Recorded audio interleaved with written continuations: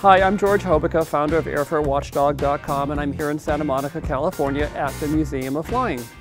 People ask me, is there a best seat on the airplane? Well, I'm kind of a window seat guy because I like to sleep against the wall of the aircraft.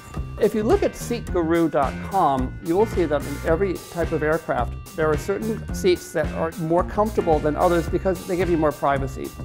People ask me, is it worth paying for the better seats on the plane? I say yes. It might cost $40 or $50 or $60, but some of the seats at the bulkhead are just 2x2, so you can get up without disturbing somebody. And other seats in front of the emergency exit row have nobody sitting in front of you, and you have more room than you even have in first class.